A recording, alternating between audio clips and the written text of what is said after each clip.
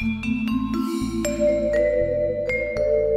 my name is Robert Viagas, and I have the coolest job on Broadway that's not actually in a Broadway show. I am editor of the Playbill Broadway Yearbook.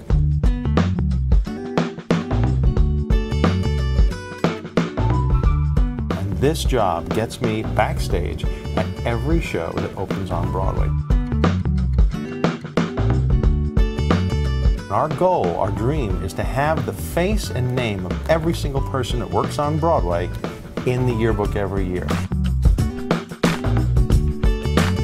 Playbill Yearbook is so great because it gives you a chance to get in on some of the stories and ideas of that whole community, which we all love to be a part of. The Playbill Yearbook is an absolutely vital text because it really is the entire theater season of record. It's complete as no other book is.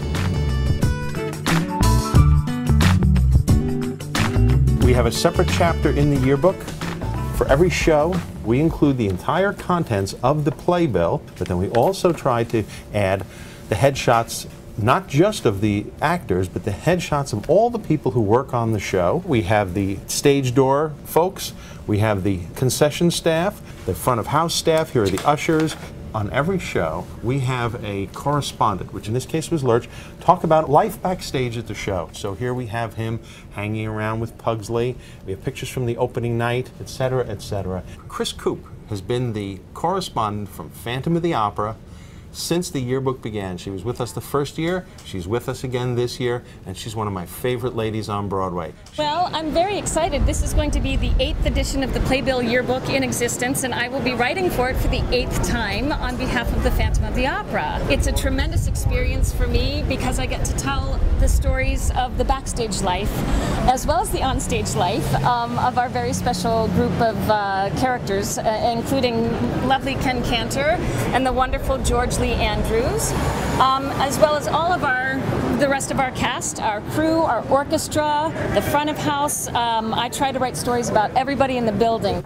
Here is the, we call it the scrapbook page for how to succeed in business without really trying. This is Rose Hemingway. She's playing Rosemary in the revival, but this is Michelle Lee. She played Rosemary in the original Broadway production, and I figured people who love Broadway would love to see that picture. We have an events section where we put in special events that happen only on Broadway, like Broadway Bears, which is kind of a burlesque show where they raise money to fight AIDS. We have Gypsy of the Year, we have Broadway on Broadway, a lot of pictures from the Tonys. But then we also have a section we call the faculty section. This isn't the teachers and the lunch ladies, these are the people who make Broadway tick. And then at the back of the book we have the index. There are more than 10,000 names in this book.